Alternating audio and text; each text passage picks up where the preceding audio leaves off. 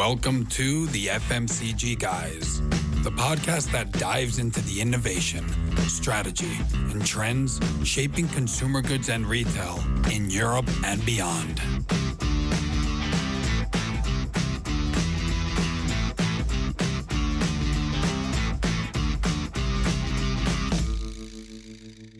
Hello everyone, welcome to another episode of the FMCG Guys.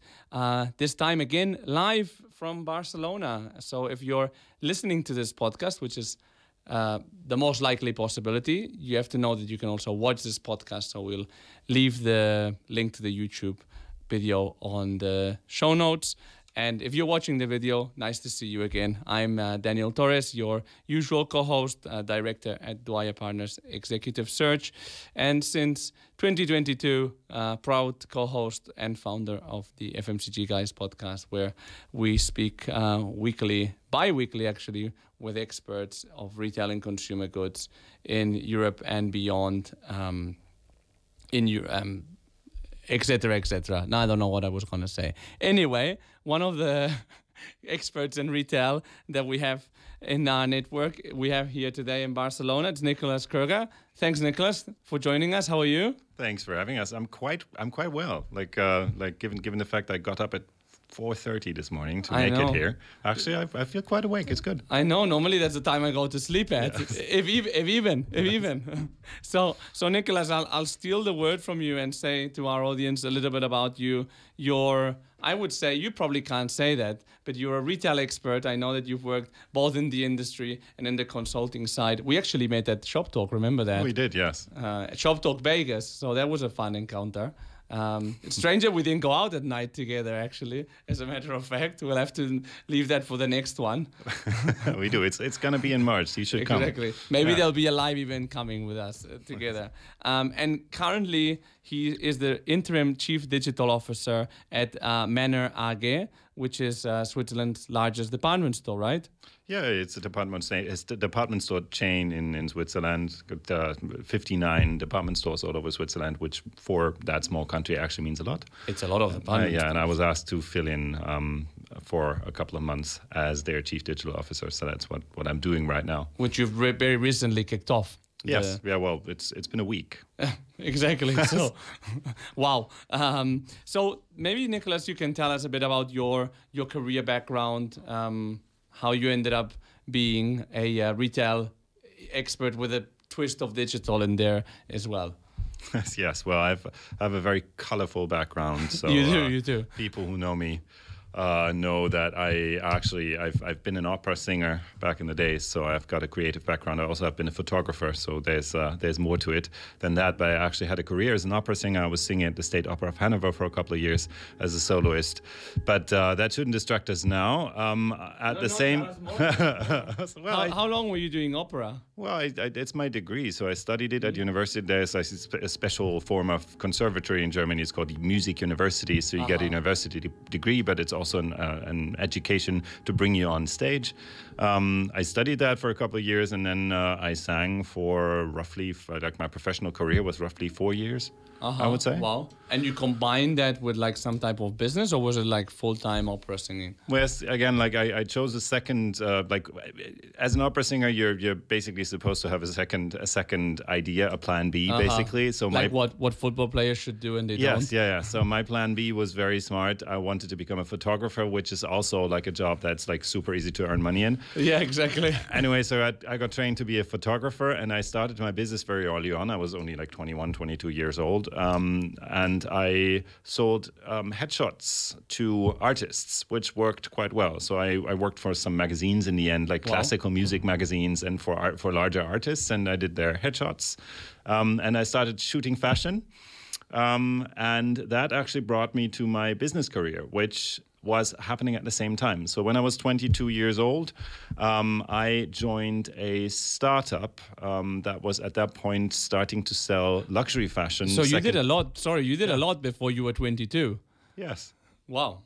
No, like I was still a student actually. I had trained to become a photographer. I was still a student of opera, and I joined that startup that had just begun to sell luxury fashion, secondhand online on eBay, which at that time was sort of like the dark web type. Like nobody was selling that stuff on eBay. And I built that startup with them while I was still a student. So I actually had two careers at the same time. When I was at the Opera House, I was working full-time as a manager in that company that at that point had grown. It had become sort of like a specialized service provider for fashion brands, integrating them on various platforms, digital platforms online in a full service model. So we would do the logistics, we would do the customer service, the product data, everything for them.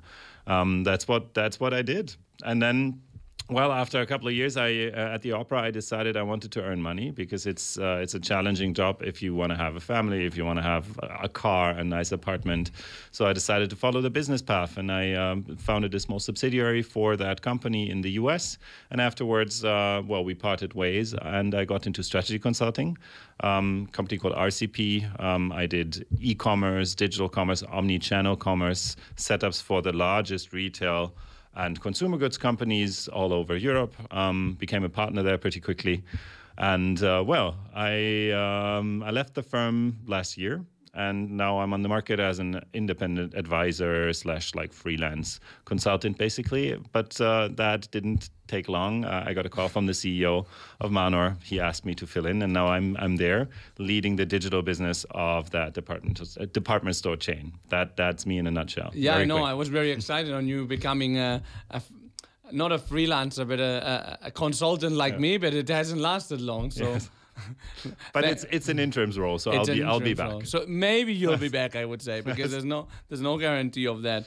So what led you to like go solo, and like what expertise are you leaning in, and maybe you can tell us a bit about more what you're doing at Manor AG now. Well, I mean, my expertise, I've like at RCP and also before, I've done digital commerce, I've done marketplaces in all kinds of forms. So I've worked with, again, the largest retail and consumer goods organizations all over Europe. I've seen it from a strategic standpoint. I did technology projects, I did growth strategy projects. That's basically what I've learned to do. I was an interim CDO also during my time as a consultant twice, actually. So I sort of know the drill, and coming from an operational background, I did all those things myself. So back in the days, it was a startup that I started in, so everyone had to do everything themselves. I had to pack the parcels. I had to click and do the bidding campaigns on Google Marketing. So in the end, it was a hands-on training and later on a strategic training. And now I think I decided that I'm in a very, at a more senior stage of my life. Yeah. So I wanted to just give that expertise to other companies on the market, maybe also widening my focus a little bit. Right now I'm looking into grocery a lot because there's some very interesting developments in grocery and FMCG.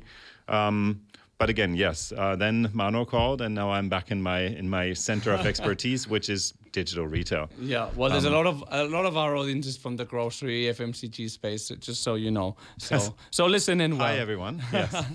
This is Nicolas for you. So Nicolas, let's talk about retail. So obviously there's a lot of factors that have maybe we can start with a bit of the evolution since the pandemic, like maybe where retail was when the pandemic hit and how it evolved during the pandemic, and then maybe we can go into the current scenario. So maybe let's zoom back 4 years into.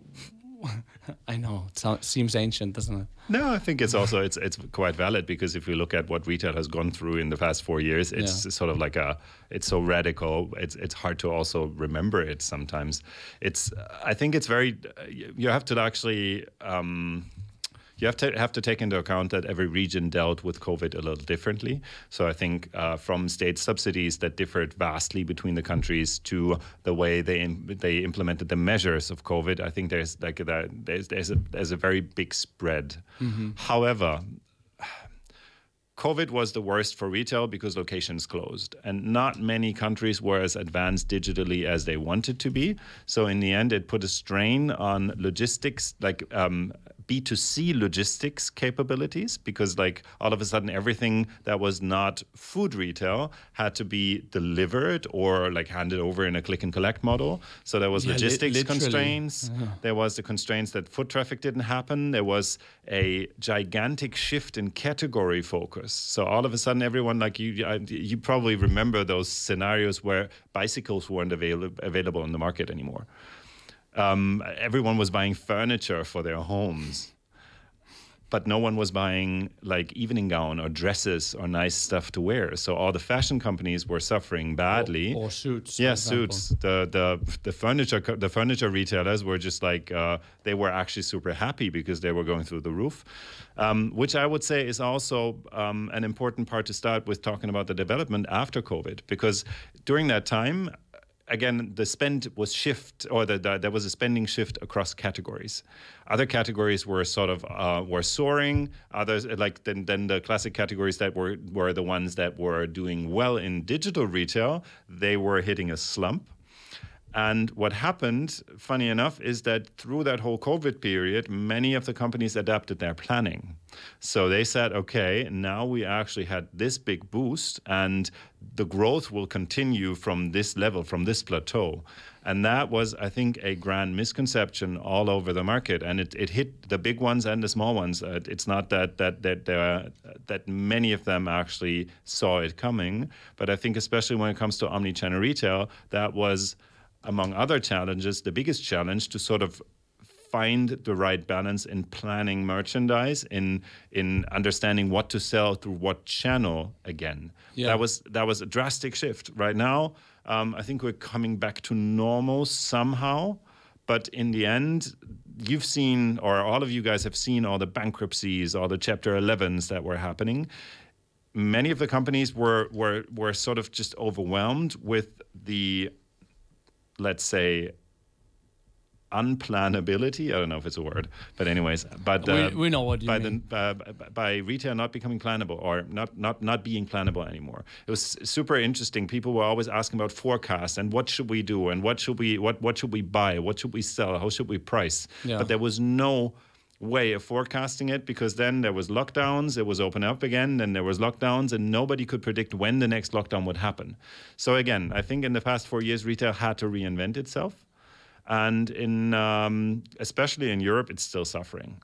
There's a lot of merchandise in the market, old merchandise, old stock that hasn't been sold during the pandemic. So there's a lot of pressure on the discount formats, also supported or also fueled by people being insecure on the consumer side with all the crises happening, with inflation happening. So there is focus on discount right now.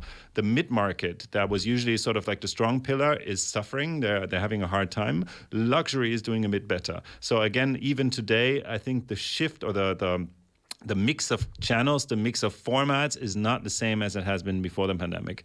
And like most of the mid-market retailers are sort of, they're struggling to stay alive in a way. They all have cost challenges. They all have merchandise challenges. Yeah. They all have planning challenges. Some of them have people challenges. So I think it's not an easy time yet. Who would you place in the mid-market? Is that like department stores, mid-range, mid-price type of fashion retailers? Yeah, I think it's all over the non-food retail. I think food is a different ballgame. In non-food, it is like the mid-market fashion brands. Look at an international one would be the Esprits or the Marco Polos. Tom Taylor is like on the lower end actually, but still like the brands that were selling merchandise at an affordable price, but people would sort of like not consider them discount. They would consider them a brand. Like the Gap. Yeah. As well, maybe. I mean, like even the Adidas and Nikes are not having a super easy time these days.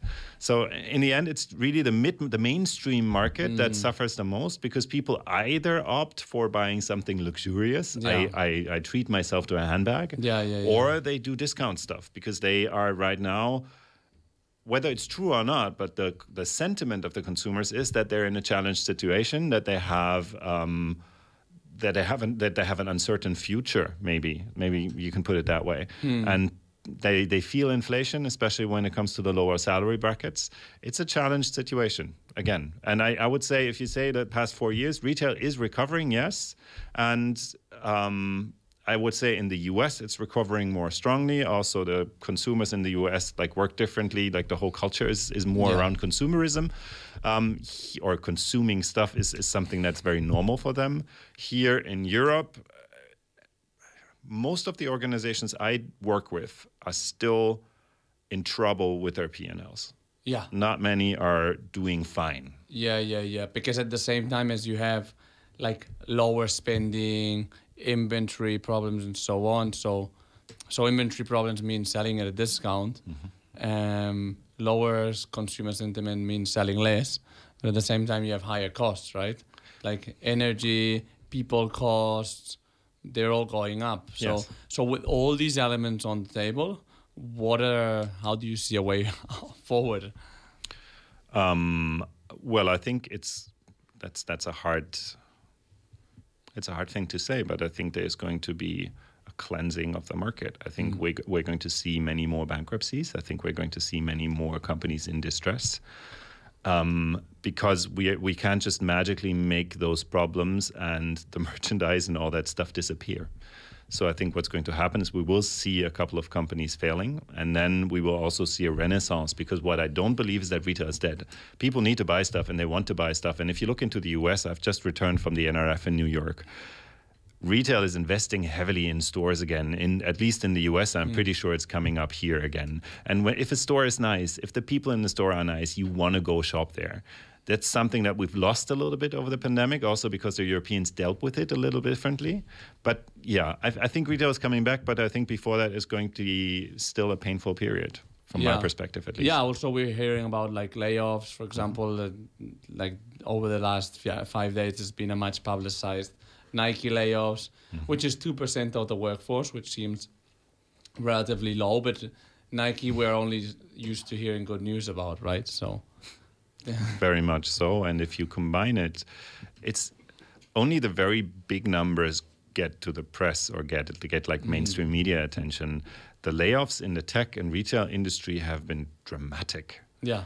Like so many also of my peers, super senior people, there is a wave of layoffs that sort of, it happens in the dark, because obviously not everyone is going to be covered by a media outlet.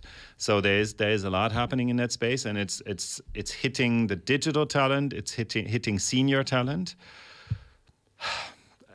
But in the end, retail is making money. We're in a capitalist society, and if you don't earn money on the bottom line, you have to do something about the cost, or you have to do something about top line. It's it's in the end there is necessities that you have to deal with as a business owner.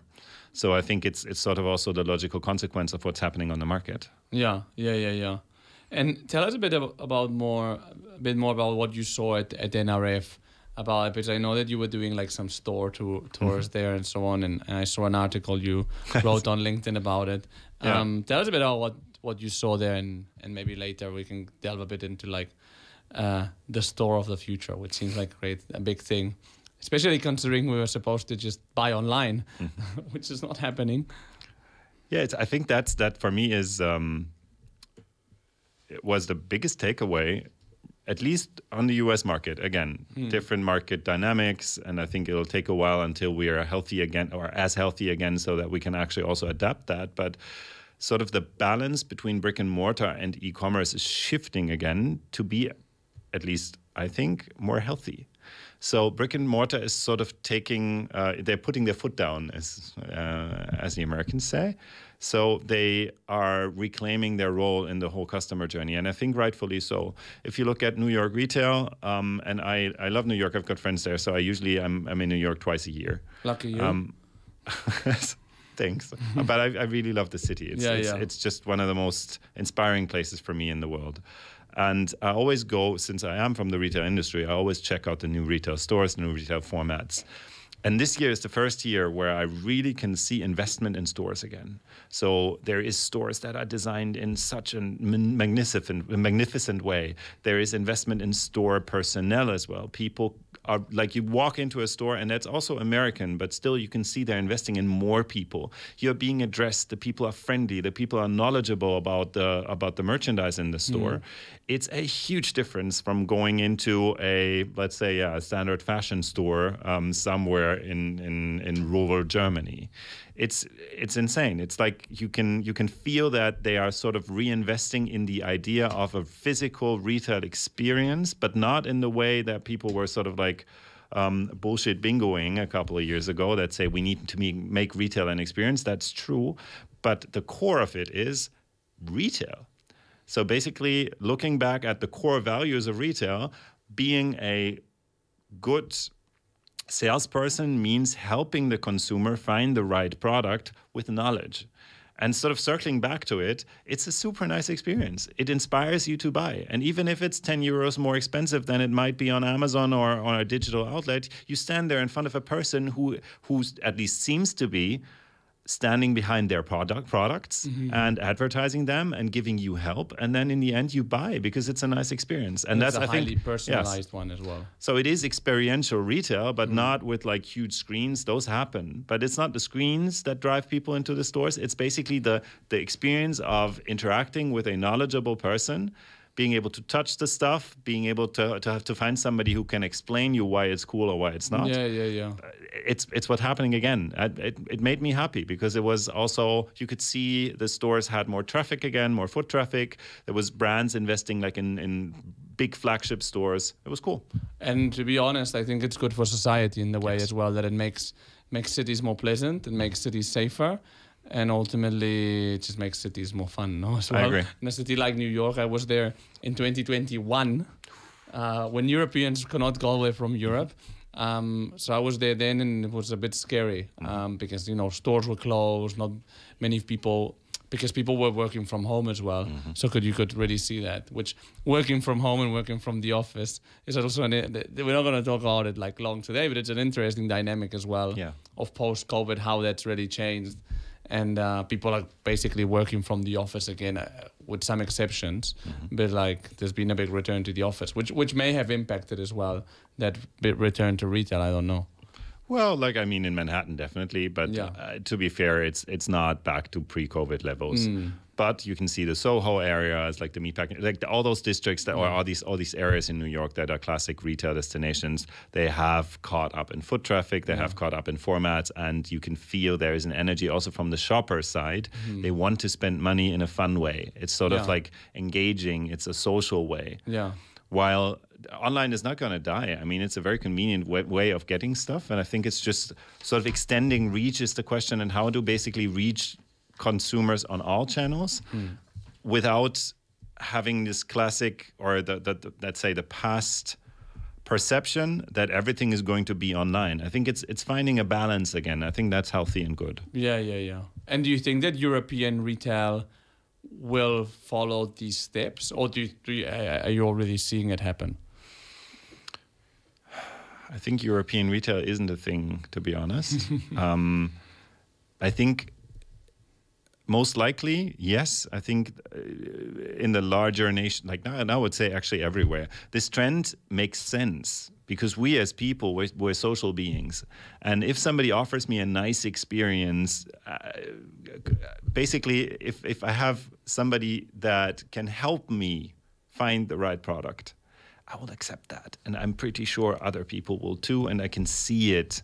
I can see it when I walk through city centers. Stores that invest in that, they're more successful. Stores that have good store representatives that are good at communicating with consumers, they're more successful. And I think that is coming back. And I think there is going to be an investment in people.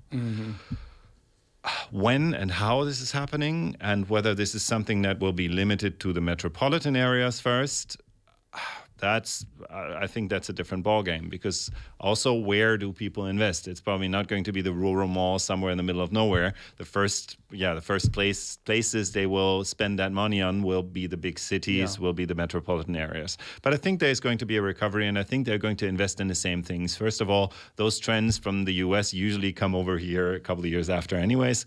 But also in this case, I really believe there is a justification that goes beyond beyond capitalism. It's our need to interact socially. It's our need to have people who explain stuff to us. It's our need to sort of also physically and socially interact with other consumers in a retail setting. I think it's going to come back here as well. Mm-hmm. And what about, so we talked about on a podcast recently with a guy called David Puke from Active Brand. So that's an outdoors, that's our outdoors garments and so on. But we talked about like the split about big retail chains like department stores, online or direct to consumers and own stores, and independent retailers, like more like specialty local retailers. How do you see that split of the three evolve? Because the thought was a few years ago, independent stores mom and pop stores were disappearing.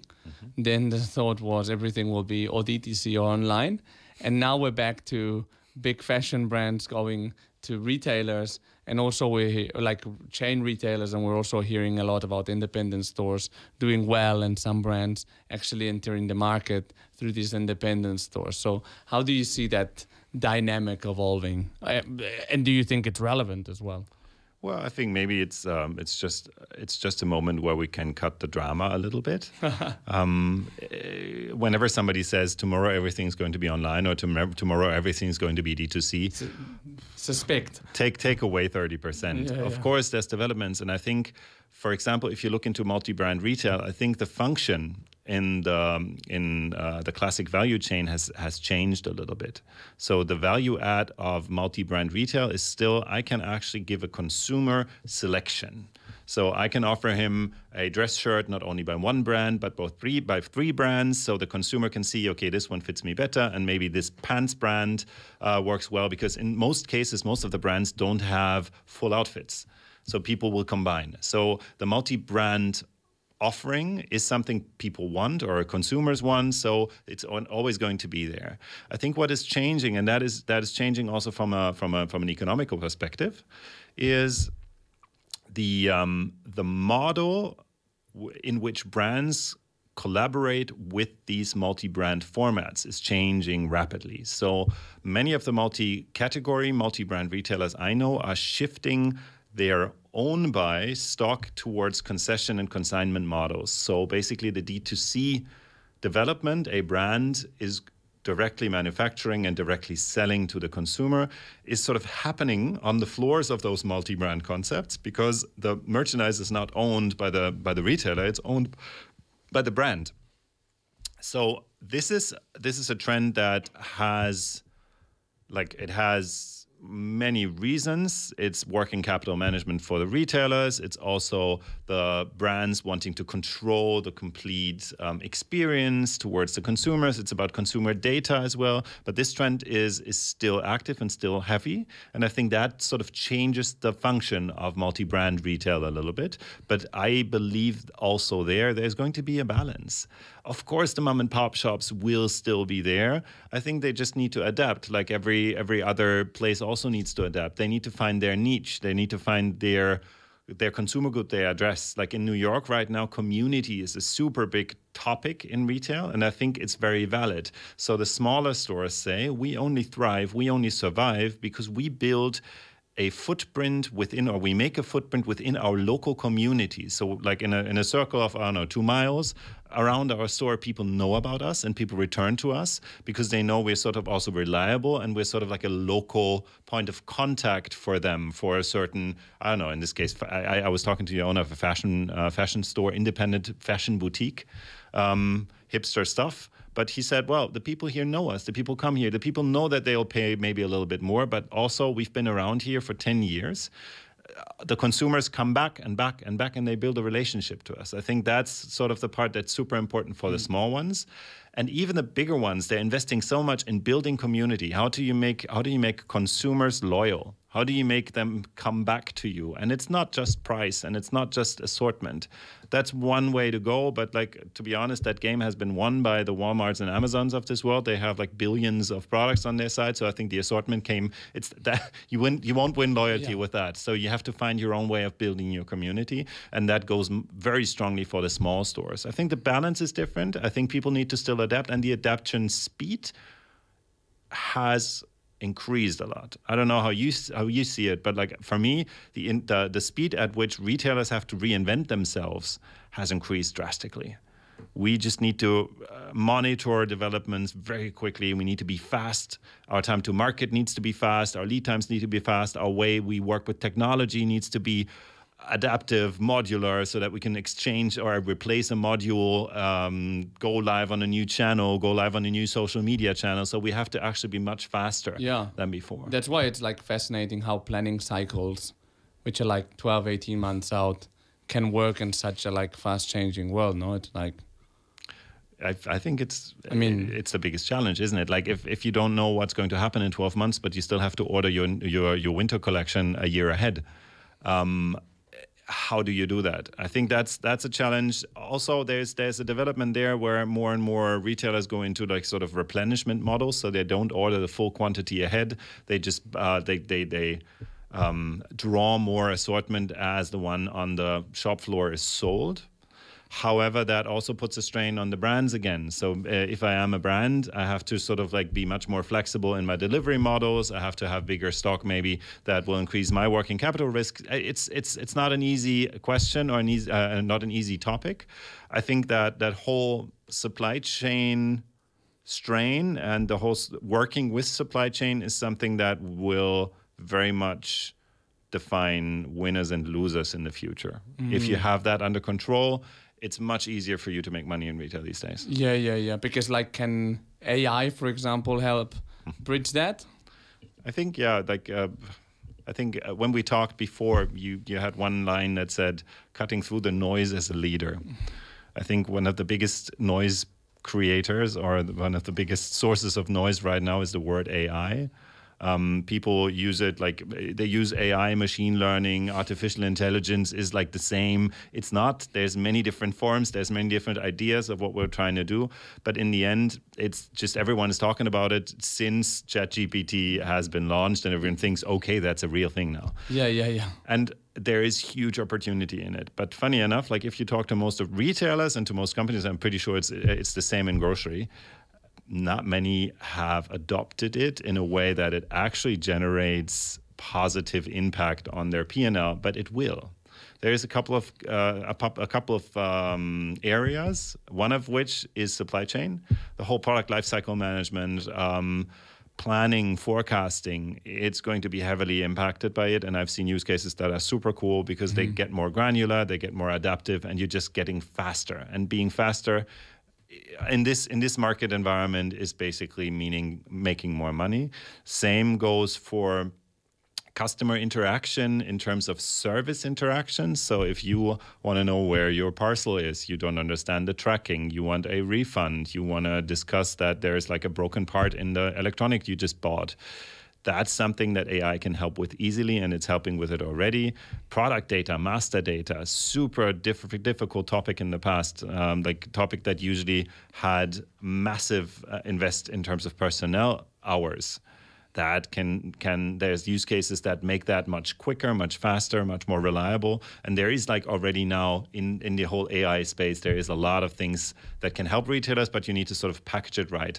There's not this one solution. There's not this one model that you can use. I think you just have to find the right use cases and package them right. And did you see that ChatGPT, well, the company behind them, have just announced that they're launching a video? Sora, yes. Sora. Do you think, like when I see that, it makes me think of like a dystopian future type of thing. But I don't know if it's just like something that's more like a toy, or it will actually be useful. Let me give you an answer from my history as a photographer. When I was starting to become a photographer, digital photography was in its infancy. So the cameras had like 3 megapixels, 5 megapixels. Wow. And for most use cases, that wasn't enough. So people were feeling threatened by it, but they would say, well, analog photography will prevail because this is not good enough for printing it on a large magazine page because the resolution is not high enough. Today, I don't know a lot of photographers outside the fine art world that photograph analog. Why? Because this tool that we've that we got is so much more convenient. It's so much faster. You can delete. You don't have to develop film. It's so much faster and quicker. So everyone adopted it. This is a tool. I think the dystopian future, there's always a way to interpret it in a way that tomorrow there's going to be videos of all of us doing stuff that we don't want to be seen in. But I'm pretty sure we're going to find solutions. I'm talking to a company called POAP, I think. They're doing like proof of authenticated participation or something like that. I'm actually talking to them in a couple of weeks. And what they are doing is they're sort of like putting an NFT in your account saying it's really you on this video, or it's really you who participated. So I think there is solutions around that whole threat around like a threat of fake images of you, which will going to be easy to create. But in the end, it's just a tool. It's a great tool. If you look at the results of Sora, it's insane what it can do from a text prompt. So basically for mass marketing, for all kinds of like reach plays, this is an insane tool. I've seen AI tools that basically they take in a 3D model or one picture of a handbag, and then they create various surroundings for it, and they put it into different backgrounds. Imagine stuff like that. You have just your one handbag model, you feed it to that video generation engine, and then you say, okay, I want 5 different models like holding this handbag. It's crazy. It's a really great tool. But if you also look at the limitations, it's not going to overwhelm us tomorrow. It's going to be much quicker than innovation cycles in the past. The development is really fast, but still there is limitations, there is issues with it. Just use it as a tool. Adopt it, as we did digital photography, as we adopted the CD. Who knows the CD? I know the CD. As we adopted the DVD and then came into streaming. I think it's a new tool set. We just have to learn how to use it, and then we also, of course, have to address the threats that lie within it. But I think there's options. Again, as I said, I think there's going to be developments around that. By the way, regarding when we were talking about brands and so on and DTC, you mentioned that a lot of multi-brands are moving brands towards concessions and what's called more the 3P model, right? But you said that it was not only retailers pushing the brands, but also brands wanting to be there to control more their own space, the data, and so on. How do you see that evolving? Because that basically means that brands have to be more DTC ready in terms of their operations, no? Yeah, I think it's a big challenge, to be honest, because many brands have learned the B2B model. They have learned to ship a pallet, and they haven't learned to ship a single item, or to replenish a store, or their little area in the store. It's learning processes, and it's also understanding pricing in a new dimension, because you sort of have to do end user pricing in different locations, which means I might actually want to mark down one product in one location, but I won't in another. So it's learning a new skill set, which can be beneficial. But it's definitely not an easy task. I think many of those brands need help. Still, the market is going in that direction and has been for quite a while now. So many of the vertical brands know their game anyways. So if they have their own stores, I think that helps. And the ones that were historically B2B only, they just will have to adapt to the market. It's a need of the market as well, because if I'm a retailer and I'm in the full capital risk, and with every intermediary in the whole chain, a bit of the margin gets lost. And in a way, it makes sense that the capital risk is more on the brand side, because they have the full margin. They have to incorporate it into their business model with the retailer. So I think that's a different way of calculating it. But in a way, it makes more sense to have the capital risk there than having it at the retailer side. But well, that's also it's basic economy. And I think there's a mix of challenges. It's understanding whether a D2C model makes sense, like in full scope, or whether it's just the way the merchandise is being sold. There is like also varying levels of intensity when it comes to these scenarios. Well, I think it's probably like part of all these moving pieces, which ultimately will find like some type of like adjustment, no? Yes. Kind of, because things are never like 100% adjusted, and there's always things that are moving. Isn't it, like if I ask you, isn't it like, for me, I would say we live in a time of rapid adaptation needs. So we just need to be extremely fast. We need to be very agile, understanding market developments and being open to change our business model, change our ideas, change our data, change the way we market quite quickly. I think that is what I perceive this time to be. We need to be fast, agile, and open, and we need to have even more than before, we need to have a culture of continuous learning. Because otherwise, the market changes too fast, and we're just going to be old and out of the market quite soon. We don't want that to happen, do we? Like the thing of like things have always worked this way here. Well, I think it was always very toxic and will never work, but especially now, no, that won't work like that saying. What about like understanding the consumer with tech? So, but I think that understanding your consumer is probably the most important thing when you have a brand. How can tech bridge that? I don't know if you learned anything about that in the NRF, but like, I don't know, in-store tech, loyalty, personalization. I think there's a couple of things. First of all, I come from the digital space, and there understanding your consumer is much easier than offline or in a brick and mortar environment because we have all the data available. So that's been a game of the e-com management forever. We want to understand where the consumer goes on our site, what kind of buttons they click. We have been optimizing that for a long time, and we've been collecting data. I think that's sort of an easy answer. When it comes to the store, I think it's been a bit more challenging. There's been all that kind of in-store tech where you can measure foot traffic, where you can measure. I saw a picture of you in a mirror with some trying some clothes on in the mirror. Yes, yeah, the magic mirror, it's still not dead. Anyways, I would say there in this space, AI has a big impact because this in-store tech had one issue. It usually could count people. Yeah. And if you would involve a camera, there's like all kinds of GDPR data protection stuff. Now, through machine learning and AI, the camera can they can sort of recognize individual consumers. However, they're not going to be recognized. They're going to be anonymized or pseudonymized immediately.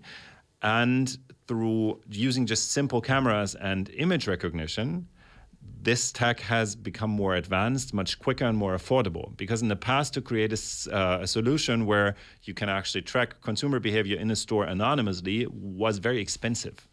And now with its basic cameras and it's just image recognition, it gets much more advanced and more affordable. So I think we will see a lot more adoption of in-store tech, even for smaller stores, because it's getting cheaper and it's very valuable. You understand it's fraud prevention. Like there's a big wave of shoplifting, of fraud and shoplifting in the US, but also in the UK. So you can understand by the behavior of the person, is he about to steal something?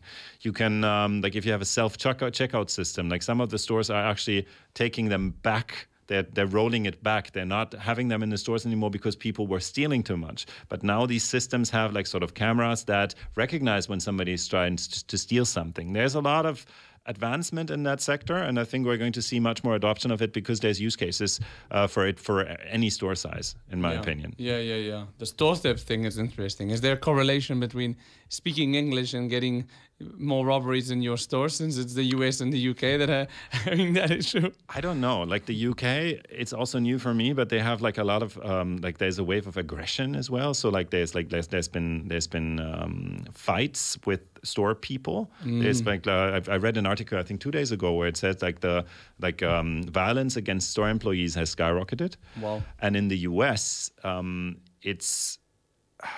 I think it's a pandemic situation, or it's become more prevalent in the pandemic because people in the US understanding the US from a perspective of, I have friends there, I understand their social security system, and it basically doesn't exist in the way we know it. So for many people, it was simply a necessity. So people would steal out of a necessity, and then in the city centers, in the downtowns, in many downtowns, foot traffic has gone down. You described New York as eerie, as scary, and that's the same for many of the metropolitans in the US. I was in Seattle. Yeah. Tremendous. So especially those pharmacy chains, like now in those pharmacy CVSs, they have everything caged. Yeah. Like even if you buy in New York, sometimes even if you buy a can of Coke, you have somebody has to unlock it. Wow. It's kind of crazy. Wow. I don't know the real reason for it. I actually have to look into it. Yeah. Definitely. Quick one regarding leadership in companies, which is super important. We talked about layoffs, but I think that we'll also see some degree of churn and like C-level. How do you see that evolving, like in this new scenery and retail that we're going to, like, and also we're going to see like organizational changes. Where will e-commerce sit, for example? We will see a lot of organizational changes, and I think it's going to be a challenging time, because what we're seeing in technological development will make many repetitive tasks obsolete. So many of the things that now have to be done by humans will not be done by humans. And while I am convinced that there is new tasks that will come up that will sort of need a human touch, so basically either sorting through the recommendations that a large language model gives you, or maybe even investing more time spend with your consumer, I do believe that the technological development that we're going through right now is driving efficiency, which means many of the roles will not be needed in the current form. And yes, there's going to be a balance. Some of the roles will just change, and you have sort of a different focus, maybe even a better focus, because you actually can do more content things instead of doing repetitive tasks. But I think it's going to be a challenging phase for all of us, because those tasks we've been trained to do, like all those office tasks, many of them can be done very well by a machine, and will be, like, the machines are getting better by the minute. So many of those tasks will be automated in the future. So I think there's going to be a massive change in workforce. Right now, where I don't really see it is in store. So replacing the store associate is not something that we're going to see tomorrow, because I've seen the state of robotic. I've looked at a couple of humanoid robots, and also like store assisting robots. We even visited a store in New York. It's called the Bot Bar, where there's a robot as a barista that serves you coffee, but it's gimmicky and it's not replacing humans. On the contrary, it always makes mistakes, and then somebody has to come and help him. So in the end, so it's more like a gimmick. It's a gimmick, and it's nice, which is fun as well. And it's no? interaction, and it's cool, and it's an experience, but it's not going to replace the store associate. Second part that's not going to be replaced anytime soon is logistics. Especially B2C. The warehouse is highly automated now, but like when it comes to delivery, when it comes to moving merchandise, I think there also we won't see that shift as drastically. When you look at data, when you even look at like low-level coding, many of these models can now deliver perfect program code. So you tell it what the program needs to do, and then it delivers a code that works. So for many programmers, for many IT people, it's also going to be a shift in how do I work with it. Well, they need to be retrained. Or they need to retrain themselves. And what about C-level, like CEOs, chief commercial officers, and so on? Do you think that there'll be a change of the type of profile there? That's a very broad question. I think depending on the format, we will see the CI/CT/CDO roles gain importance. I think they will actually gain traction in their organizations, because they are the ones that provide the technology that then helps other people decide. I think for the decision makers, I'm not sure whether the profile will change drastically, because what they will get is maybe more information and easier selection of possible options for their decision. So they will be helped by technology. However, they will still have to decide. So they will maybe have to learn how to work with data that is being fed to them. But I don't see an imminent change. As for the COOs, of course, like in the moment that some tasks are getting less personnel intensive and are done by technology, I think they actually have to understand better how that actually is going to be integrated into their organization. I see the biggest, for me, what I predict, but that's also, well, who knows? We all predicted a lot of things that didn't happen in the past 4 years. But I think the people in charge of technology will have an important role, because they are the ones that basically supply the data that is then used as a basis for decisions by let's say the rest of the C-suite. Interesting. Yeah, that's a good point. One last one. With everything that you've learned during your career, if you had to go back to the beginning of it, what advice would you give yourself with everything that you've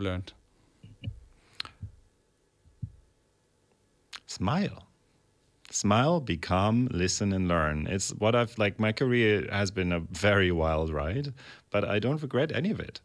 I've done the coolest stuff. I stood on like stages in like one of the biggest opera houses in the world as a soloist.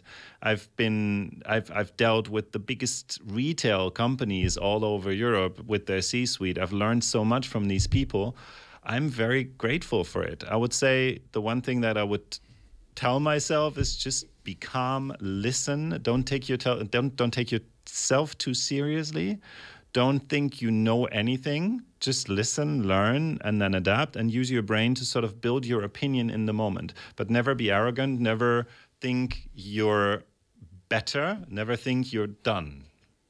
Well, that comes from a very smart person like you, Nicolas. So that's a lot. So thanks everyone for tuning in or watching us. It was great to sit here with Nicolas. I learned a lot, have a lot of takeaways. So I hope you do too. And we'll see you in the next episode of the FMCG Guys. Have a great day. Thanks, everyone. Bye.